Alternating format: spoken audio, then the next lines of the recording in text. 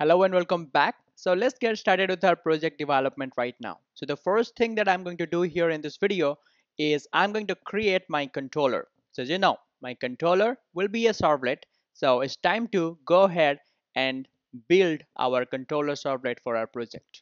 All right, so let's get started and let's switch to Eclipse. So guys, as you can see right now, I'm inside my Eclipse here, and the first task will be to create a dynamic web project. So here I'm going to give my project name as food cat, and I'm going to hit next here, and I'm going to hit next here again, and I'm going to hit this box generate web.xml deployment descriptor so that it will generate the web.xml file for me. So here I'm going to click finish, right? So as you can see right now, I got a project here called foodcat. So let me expand it and let me go to Java resources. And here inside the src folder, first of all, I'm going to create a new package. So let me click new and package.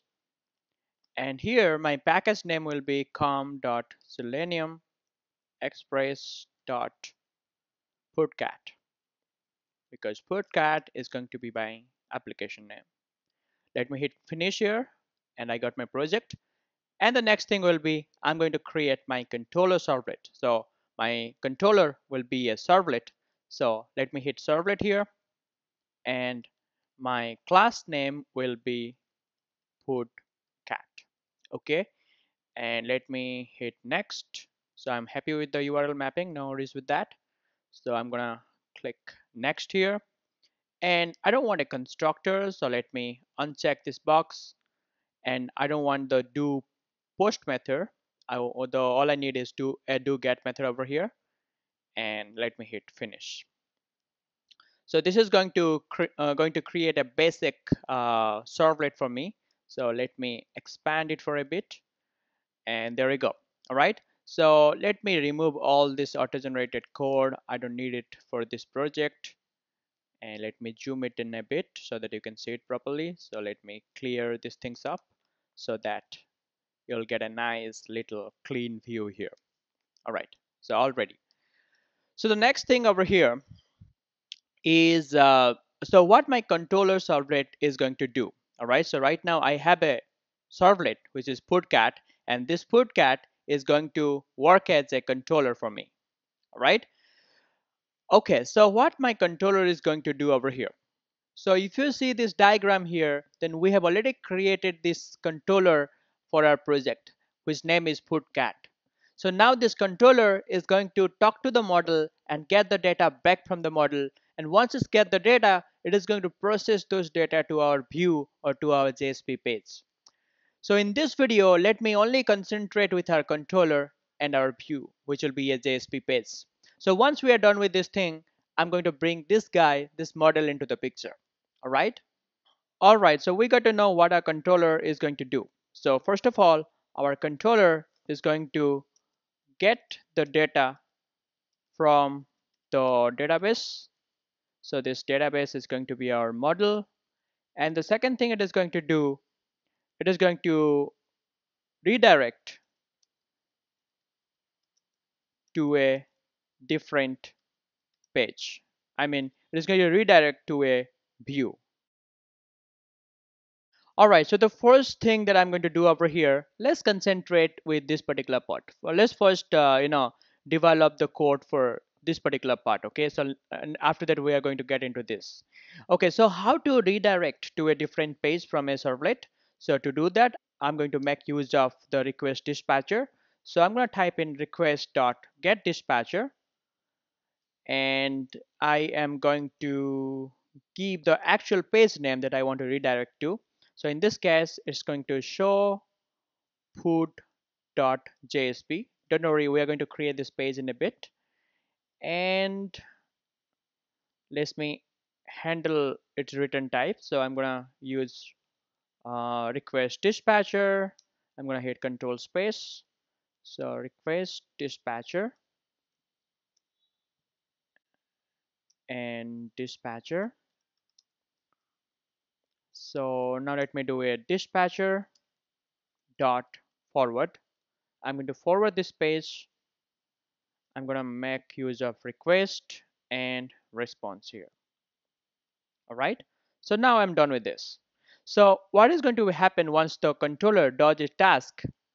Once the controller completed its task, it is going to redirect to this particular page called showfood.jsp. So if I'm going to run this application right now, it is going to give me a 404 error.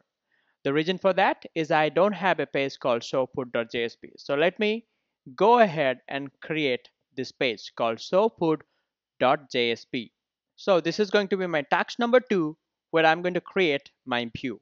And just to remind you, our view is going to a JSP page. So let me go ahead and let me create this view for you. So here, let me open the project explorer and let me go to this web content.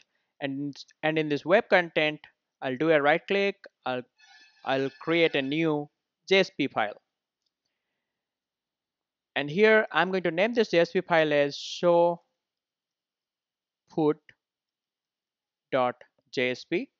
Okay, make sure that this name and this name match the same. And I'm going to click next, and I'm going to click finish here.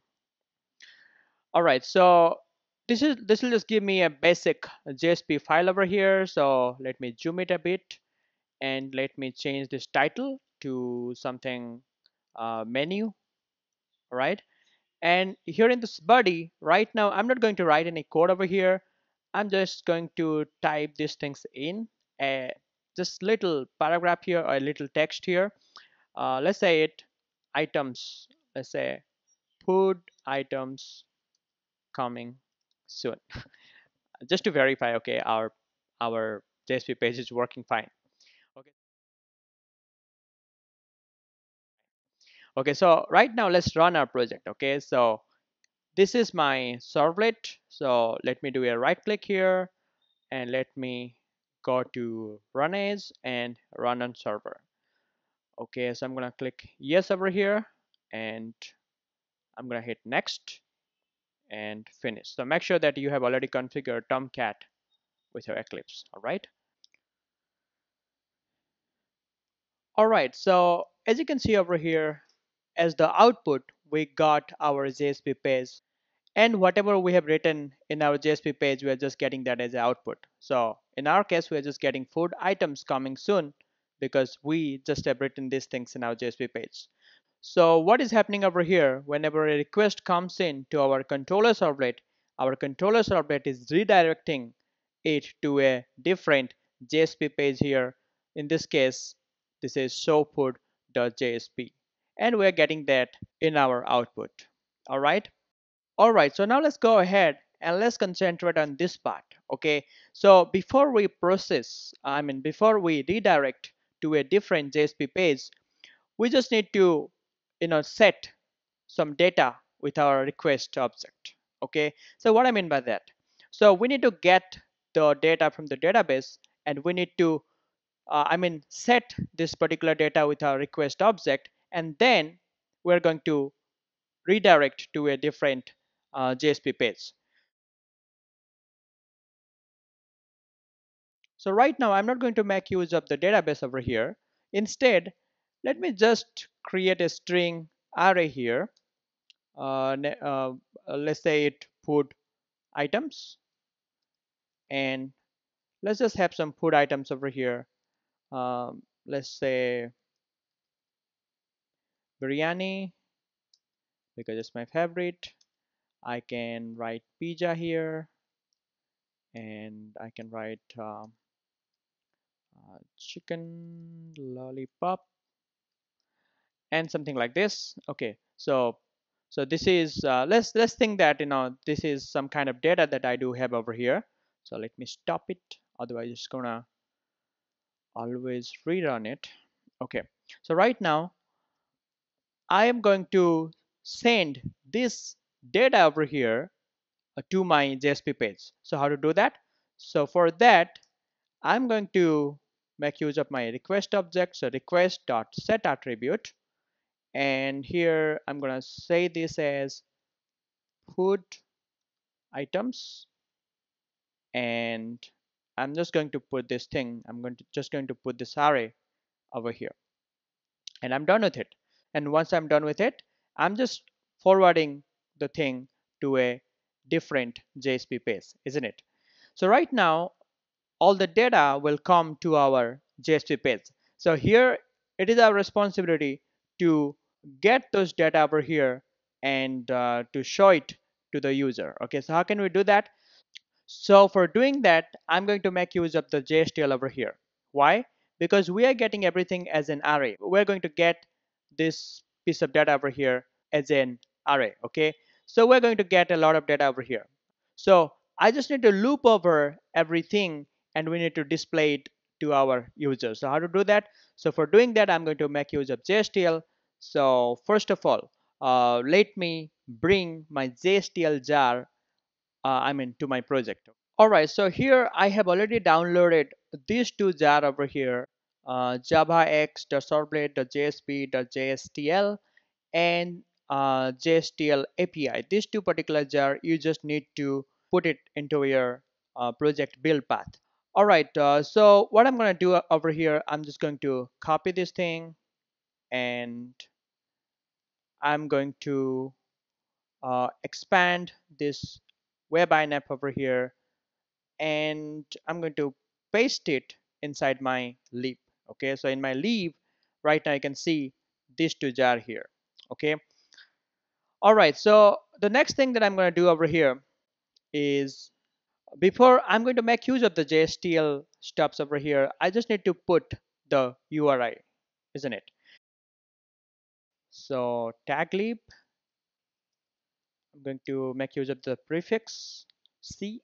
C stands for core, and the URI will be http://java.sun.com/jsp/jstl/core.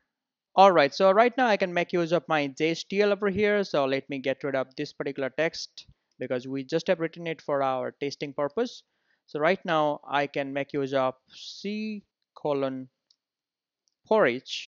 So I'm going to make use of this because I'm going to loop over my array. Okay, so here first of all I'm going to take this items here, and my items is going to be this put items, right? So let me copy this because this is what I'm sending to my JSP page. So let me paste it over here, and let me put the dollar, and